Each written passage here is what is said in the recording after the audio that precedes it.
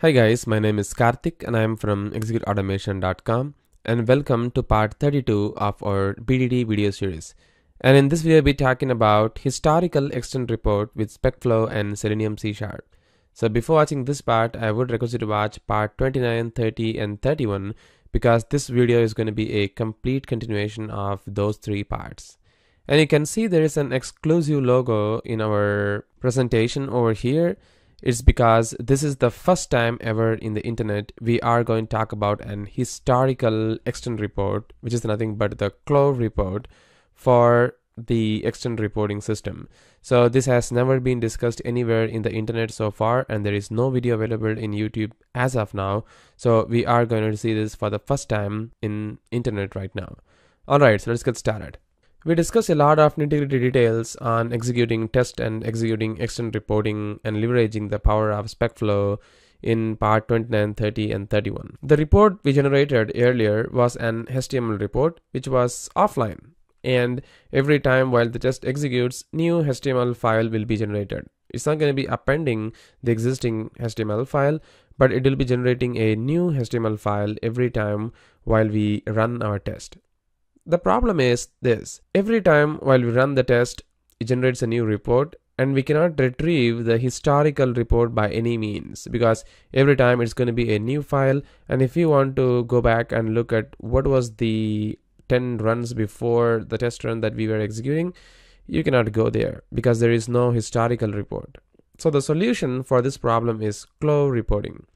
So the Clove report is an report server for ExtentReports API, and it is a complete replacement for the legacy ExtentX reporting system. So Clove has replaced the legacy ExtentX reporting system. It is really cool because it's very simple compared to the ExtentX, and it is very handy as well. So we'll be discussing about that.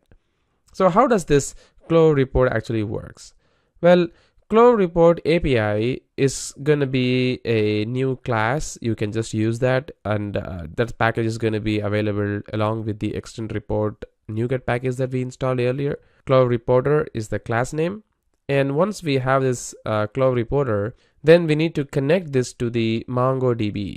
Again, all these data are going to be stored in a Mongo database, not in the SQL database. It is going to be the Mongo database, which is going to store all the Clove report. So basically you need to have a MongoDB instance running in our machine so that it stores all the data over there. And this is the clove.init MongoDB connection of the local host is going to be the local host of the Mongo, and 27017 is the default port number for the Mongo database. So this is how we can first configure our Clove reporter to the Mongo database connection string. And then we need to attach the reporter as we did for the HTML reporter. As you can see in the screenshot over there, it already has the HTML reporter. Along with that, we also need to add the Clove. So meaning we can keep on adding any number of reporter systems available there. So Clove has also been added. So once everything is there, then we need to start a jar file, which is the Clove server. So the Clove server is going to be acting as an intermediate between the Mongo database and the request we're going to access from the web browser. So once we access the Clove report from the local host of any default port that we specified, then automatically it is going to generate a report for us, something like this. So this report that you are seeing right now is going to be looking a little bit like the extent report, but it is an historical report. So this is how we can generate the historical report using the Clove report in the extent reporting system. So we'll be discussing everything in action and understand how things work. So for that, I'm going to flip to Visual Studio. Alright, so this is our same code that we have been discussing so long in our mini series so far. And so far what we discussed is this: we created the HTML reporter, and then we attached the reporter, the HTML reporter, and then we could able to generate the offline HTML reporter. But now we are gonna make use of what is called as a Clove reporter. So we need to create one more private variable this time, and this private variable is gonna have the instance variable for the Clove reporter. So you can see that I just use the Clove here and it just works fine. The reason is because the KLOVReporter class is available along with the ExtentReport class itself, right? So the package is already available there. And then we need to create the KLOVReporter. So for creating the KLOVReporter, all we have to do is this. So we can just do this. Clove is equal to new KLOVReporter. And also we need to initialize the MongoDB connection, right? So we need to do this clove.init MongoDB connection. So as I said, once you have a MongoDB in your machine, you need to specify the local host, and the default port is always 27017. So that's the port number, right? And then we can specify an optional project name here. Well, it is not optional though.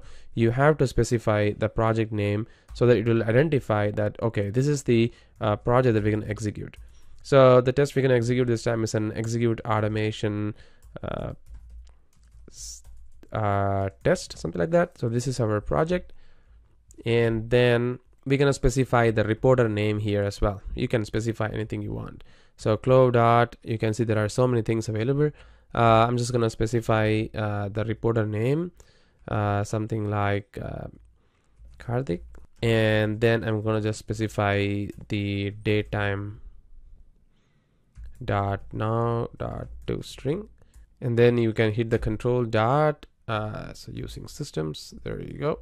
And then we can add this KLOVReporter over here. So it's going to be Clove, right? So everything is over here available. That's it. That's the only thing I have to do here, apart from the whole code change that I have did. That's it. So this is the only code change. The code change is very, very minimal compared to what we have discussed, because we already have the complete infrastructure of generating the report. So automatically this API is going to work with a KLOVReporter without making any further code change. So this is the only code change in the KLOVReporter side. But as I said, we need to have the MongoDB, and then we need to also download the Clove jar file so that you can talk with the database, the Mongo database, and generate the report in the UI, right?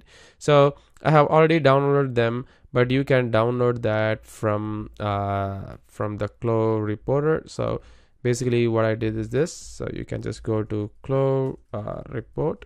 You can see this is the GitHub link. You can go over here and you can see there is something called as download the latest copy from the ExtentReports.com. So you can see this is the Clove download. You can download this version. It's 0.1.0. I guess this is a very, very latest version, and it is still in beta stage kind of stuff. So probably you can download that over here. So you can see ExtentX is now obsolete, right? So you can download this jar file. I have already downloaded it. And then you also need to download the Mongo database so that you can connect it, right? And then you can start running it. If you have a Redis, you can also use the Redis here for the catch, but I'm not going to use the Redis and all those stuff here because I'm just going to run in my local machine, right?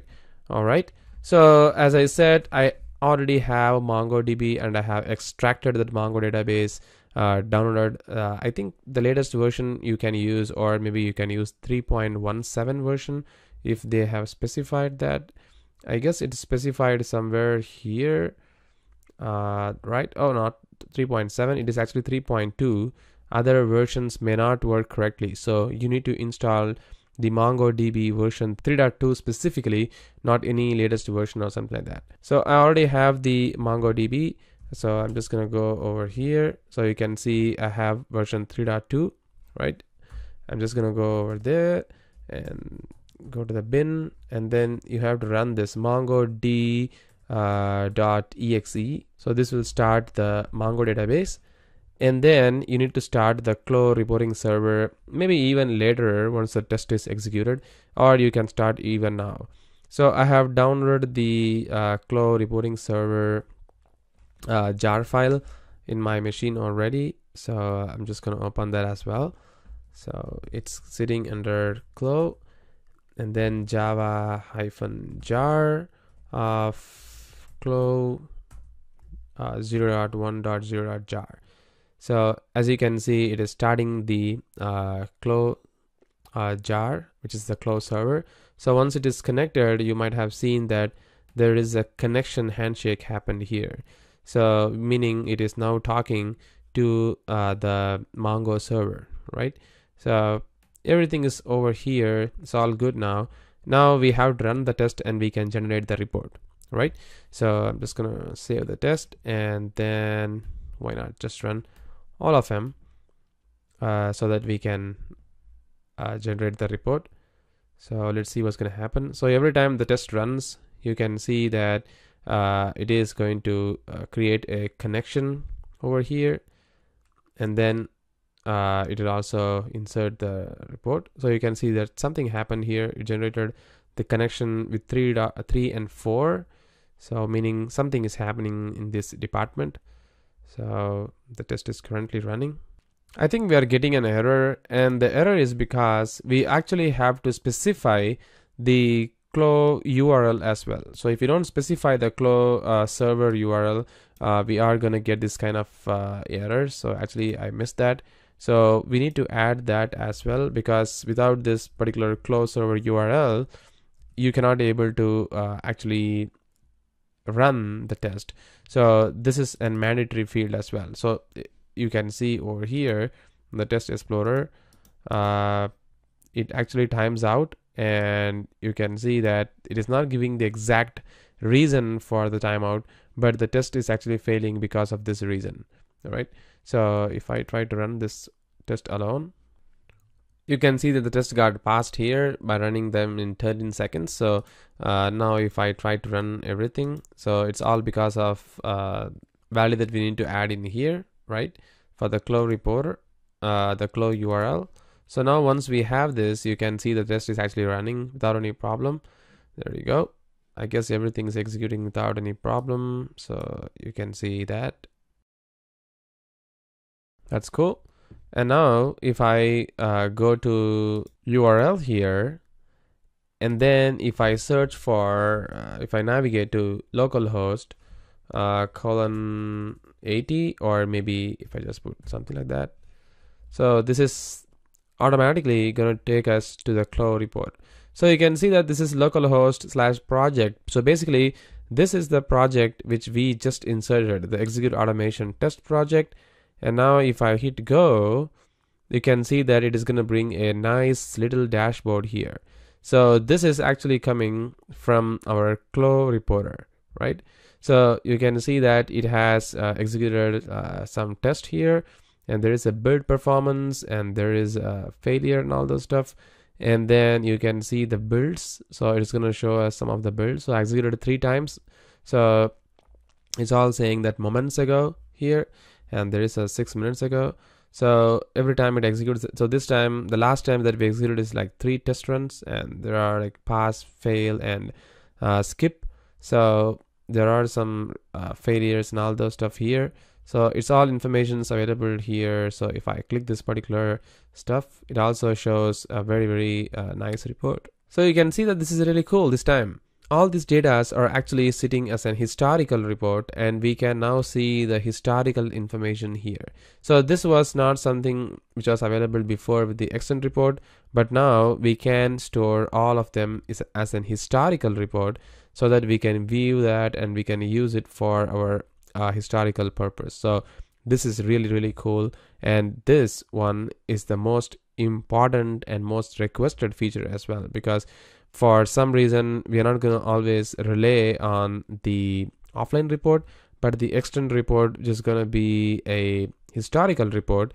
Something like this is going to be very helpful for long run. So I guess this is really cool. So this is the Clove report, and once again, this is the first video on internet which talks about Clove report. So once again, thank you very much for watching this video, and have a great day.